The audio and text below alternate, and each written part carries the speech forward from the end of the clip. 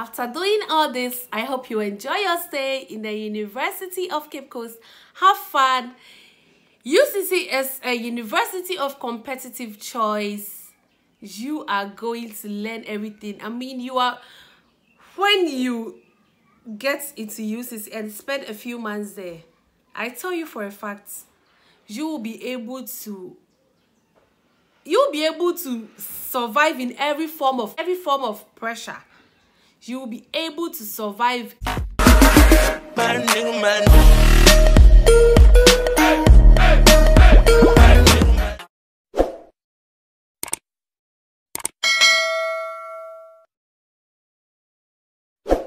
Hi there, welcome to my channel once again.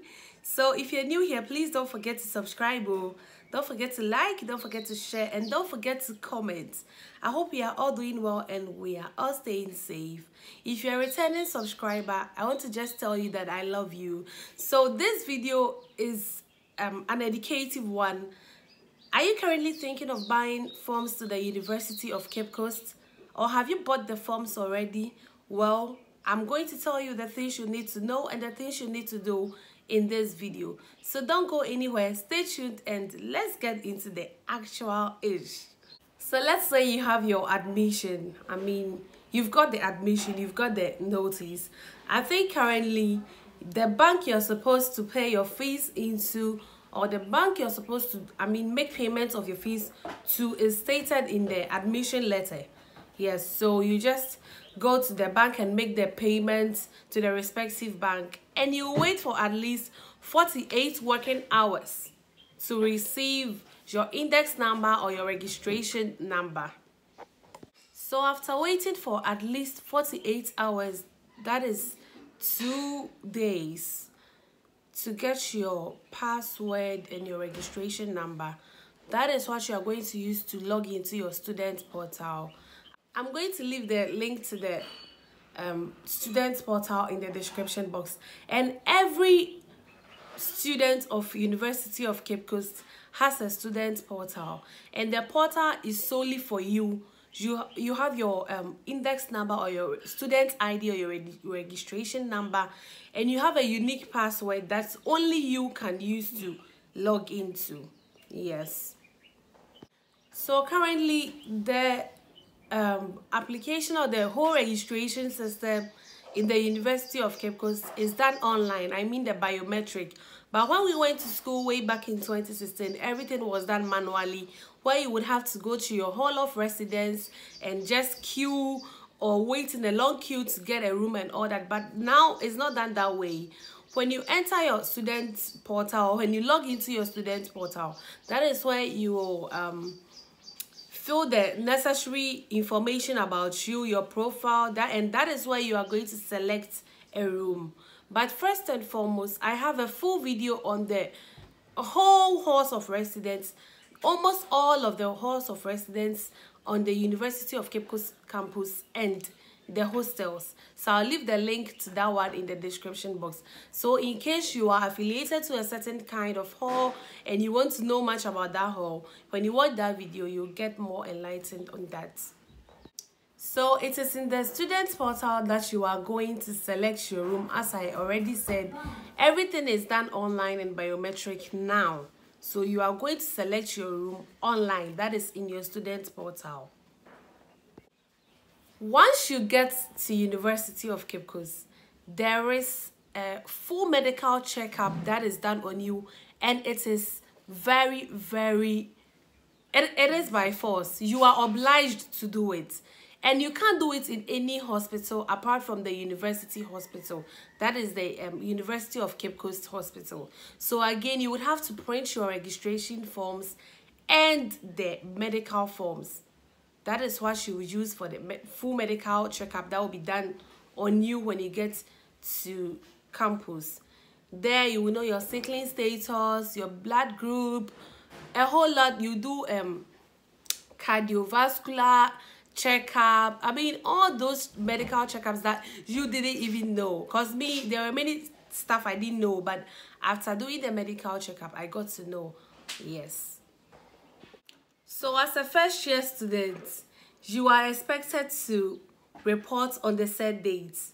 Unlike the continuing students that we choose to add our own number of days to it before coming to school or something. Because as a first year student, you have to report on the set date. Let's say it's on your admission letter that first year students are to report on the 10th. Please do so to report on the 10th. So that at least you can get there on time, get your room, do everything that you are supposed to do so that you can have your peace of mind. Because if you delay at home, you might get stranded, and that is where the whole pressure from the university will get to you. Because UCC alone, UCC has its own special pressure, okay? So as a first year student, and you have to go through all these stress just at the hall or getting a room or all that, you are not going to enjoy your stay in the school. So you are supposed to report on the set dates.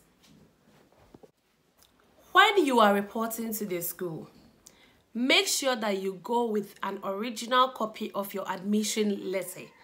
Note, an original copy of your admission letter. Original copy of your school fees receipt. When you go pay it at the bank gives you a statement or a receipt. Make sure you make a photocopy for your own keep, but go to the school with the original copy. Go to the school with the original copy. As I said earlier, that the selection of room is done online when you log into your student portal. After selecting the room, please you have to print the room selection forms out.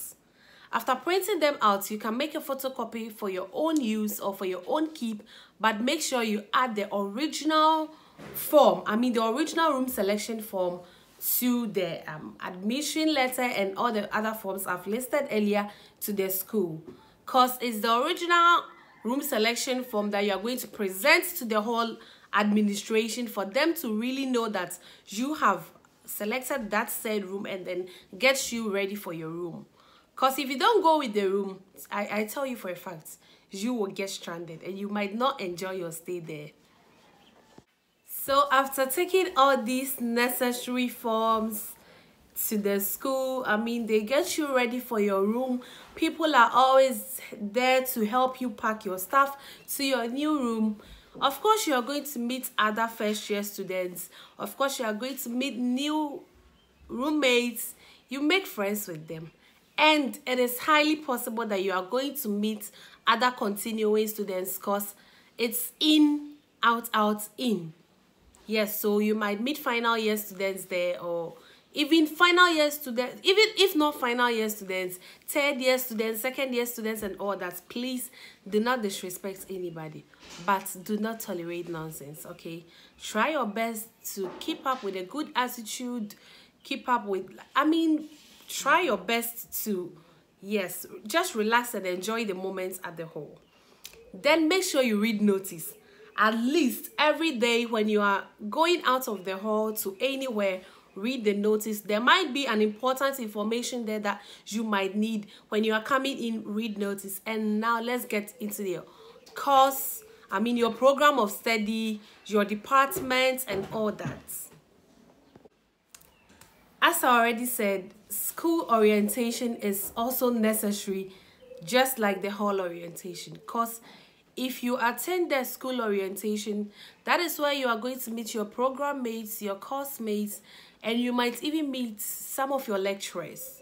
Yes, and you get to know the department that you belong to. Let's say, me for instance, reading chemistry and physics, I got to know my department, and that very day, I just wanted to go to the department to really see. You are a first year student, you are naive, you are nervous and all that. Because I'm the shy type and I do not want to, they say, let's go, first year students should go to the department to print out something or to go get, let me chip this one in. After doing your course registrations, as a first year student, you have to print the forms out, the course registration forms out. You take it to your department and get it endorsed. for them to know that, of course, you've really registered for the course and you are ready to study it. So when all this happen and I'm going to the department, I'm like, I really feel shy to go and ask someone, please. But it's not bad though, but it's good you get to know things for yourself, so that at least someone will not take advantage of you and all that. Because just put this at the back of your mind. If you're a first year student, all attempts to get you, all attempts to take advantage of you will really happen. There's a greater chance that someone will try to take advantage of you. But just, have fun through the whole thing and enjoy the system. You are really going to have fun. So you go to your department and read notice from the department too, because every department has a notice board, so you have to read. To talk about safety, safety, your personal safety, hall safety, classroom safety, and all that. Outsiders also troop into the hall, because the university community is a large one. The University of Capecoast community is a large one. We have people living in the surrounding communities around the universities coming in and out of the hall just like that. Even people come to ask for funds and all that. So even when you are indoors, make sure that you lock your door to at least keep you safe, or to at least save you from every form of drama.